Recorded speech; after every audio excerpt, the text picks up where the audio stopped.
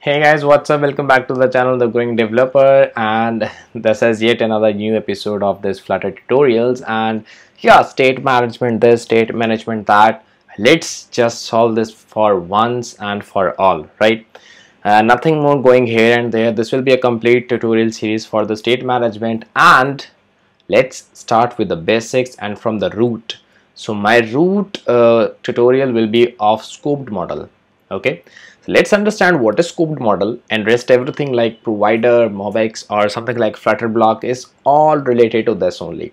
This only, the inherited widget, which is the root of all the concepts. Okay, so we'll not go down to the inherited widget because all about that inherited widget will be covered in the scoped model as well. So let's start with the scoped model, and I'll tell you why we are using scoped model, what it can do in this video. So stay till the end because this video will be very important because this is a much needed concept. The Growing Developer.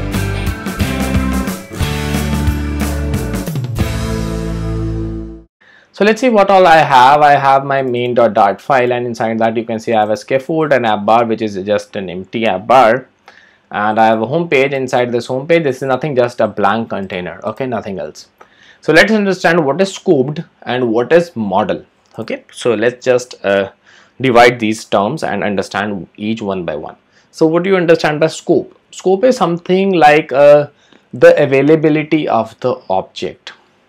Okay, from how long, for how long the same object will be available, or in this case a same model will be available to us. Now let's understand what do we mean by models. So models are nothing but just an object of a class. Basically, we'll create a class, we'll create its object, and based on those objects we will do our own state management.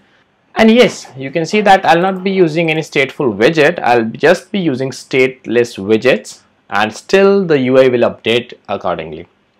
So yes, so let's quickly create a model first. Okay, so inside my lab I'll create a new directory, name it as models, and inside that model I create a new file and name it as cart. Yes, this is an example that I've been looking many times when I started Flutter right in the beta phase, and I faced many problems and I had to actually go through all the Flutter docs to understand this. So here I'm right now starting with the cart object. So if you are creating any e-commerce application, go for this approach, or if you are already using provider, then that's well and good, right? Okay, so let's start. So what are objects and how to create models actually? So it's just a normal class, that's it. So I'll write class cart, that's it, that's your model. Okay, any object that you create in for this class will be your model for you. Okay, next thing is model is like data representation, how you're representing the data, how you are encapsulating the data. Okay, so inside this I'll create a list and name it as cart items, and this will be initially an empty list. I'll create a method add to cart, and whenever this add to cart method will be called, what I'm gonna do, I'll just add 2 here. So each time I'll be calling this add to cart method, each time 2 will be added to this cart item. So after calling add to cart 4 times, our cart items will look like this. So it will be like this: 2, 2, 2, 2. It's 4 times. You will have 4 elements, and with each exactly 2. Okay, because we are each time adding 2 only, right? So let's understand like how we can use it, how to create objects of it. So it's a basic thing. So what we can do is, inside my home page I'll do something like cart, just import it, cart equals to cart. So this creates a new object of cart, and what I can do, inside this container as a child I'll write text, and inside this I can use like interpolation. I'll write cart dot cart items dot length. So what I'm doing, I'm just printing the cart items length. Let's save this and see what happens. And you can see that 0 is being printed here, like displayed here. So let's just increase the size. So yeah, if you can hear some noises, that those are my little kittens that my cat just gave birth to. These are 4 little kittens. These are very cute. I'll just share the photos in my YouTube community soon. Okay. Yes, so let's continue with the coding, right? So 20 and still not visible, so let's do 40. Okay, so now you can see a big fat 0. That's nothing that you want to see actually, right? Yes, so we are having this cart items.length, and this is that's it what we are right now having. So let's just wrap this with a column. Okay, so why I'm wrapping this with column is that I'll create a new flat button, and in this, on press of this, what I'll do, I'll call the method add to cart. Okay, so I'll write cart dot add to cart. So remember, the more I press this button, the more 2 will be added to the list. Okay, so let's give it a child, and I'll text add to, not row, to cart, and color would be our primary color only, that is blue. Yes, like this. So I have this add to cart button as well, and after that, just for your reference, I'll just print cart dot cart items. Okay, so what we expect is that whenever this add to cart button is pressed, I want the 0 to increase as well.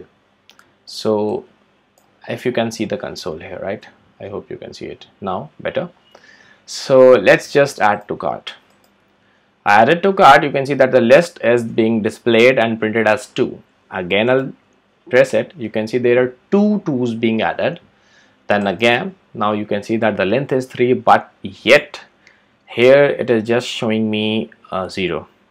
And one more thing, and if I just hot reload it, okay, again it add to cart, you can see that it again starts from a new start. Okay, so again my cart is a new model of cart is being made, and this list is again initialized with an empty list. So that's not what we want actually, right?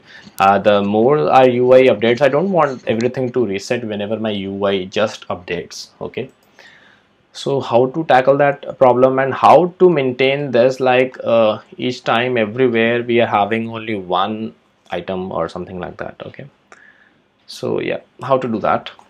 We'll use the scoped model. So for that, go to a material app and wrap this material app with a scoped model widget. Scoped model. Okay, this is scoped model and it is expecting a model with us.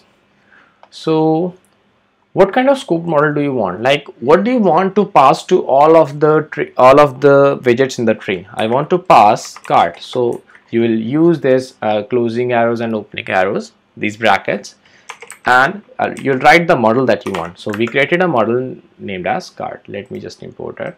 Yes, like this. So now you can see that we just added some generic types to it, that this code model is of type cart. Now it is giving the error that this cart doesn't extend model. So while using this code model, remember this thing that whenever you are creating a model for your scoped model, it has to extend the model class, which is even in the scope model package. Now if you go to main.dart, you can see that the error is gone, and inside this model I'll write cart. That's it. Use opening and closing bracket to create a new object, and now you can see that I've created a new object. Okay, and this will be the same object that will be passed to each of the widgets in the tree, right? Next thing, now again this is much bigger. Let me just zoom out a bit. Yes, so yeah, next thing is, instead of this cart, what I will do, I'll just wrap this container, or rather this text. Okay, I'll wrap this text, or can, like, yes, so I'll wrap this column with a new widget, name it as scoped model descendant. So what is a scoped model descendant? It is like a child to the parent. Scoped model that we just declared here is like a parent that has this cart, and he is ready to distribute the cart object to each of the descendant or the children, right? So what we'll do, it is expecting a builder. Okay, inside this builder it takes up the context underscore the context, and then it takes up the child. So we'll just write child here, and then it returns us the model. Okay, and here we will just return whatever we want. So I'll just copy this column from here, cut it from here and paste it after this, just like that, and we'll remove this child. Yep. So you can see that I have this. Now instead of this cart I can write model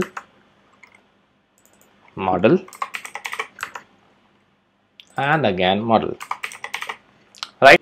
So what is happening here, that we have created a scoped model descendant and it is returning us the context, the child. This is right now useless for us, we'll not be using it. And the other thing is the model.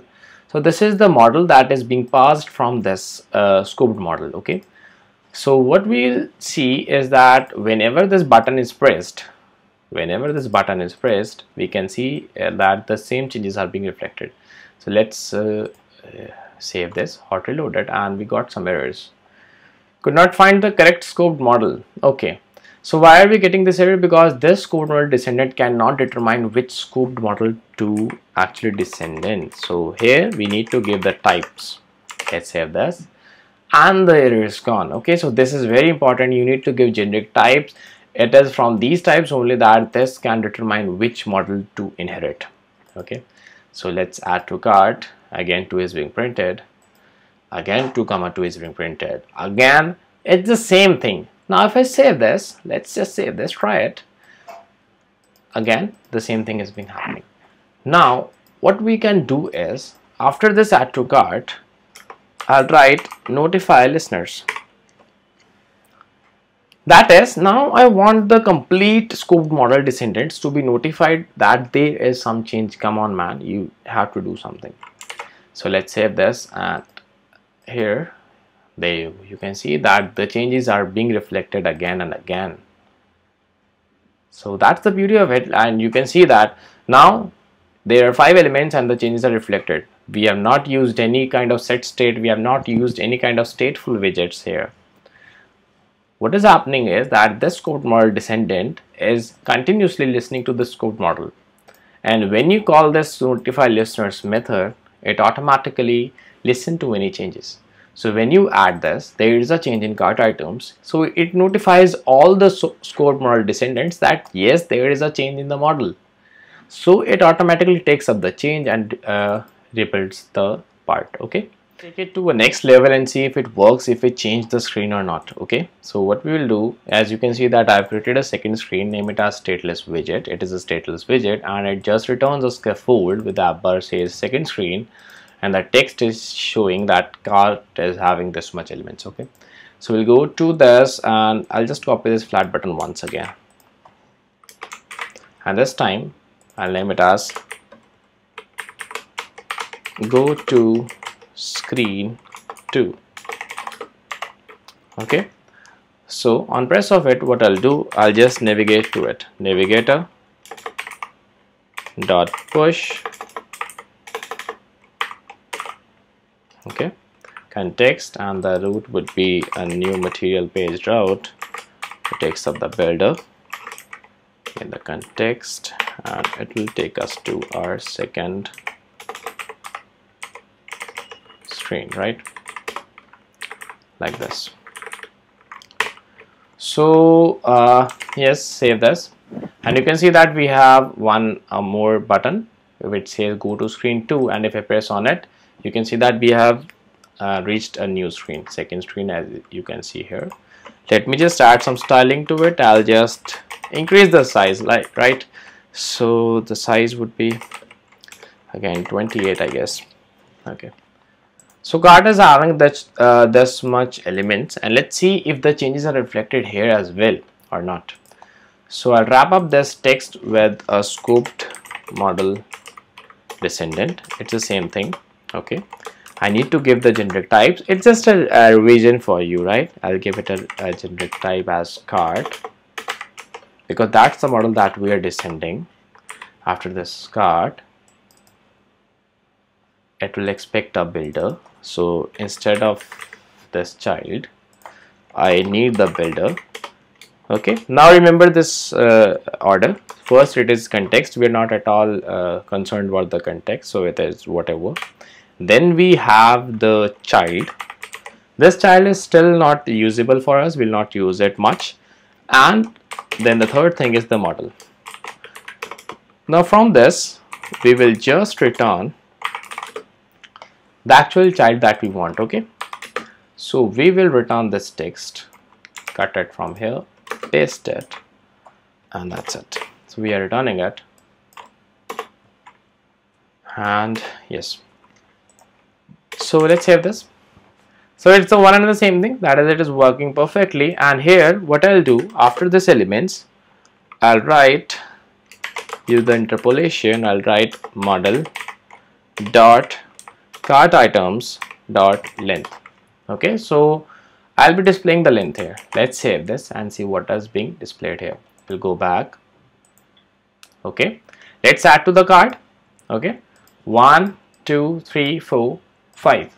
So you can see that 5 is being printed here. Now I want to show you something, that I'm not at all passing any values from the constructor. Let me just zoom this, so if you have any trust issues like that.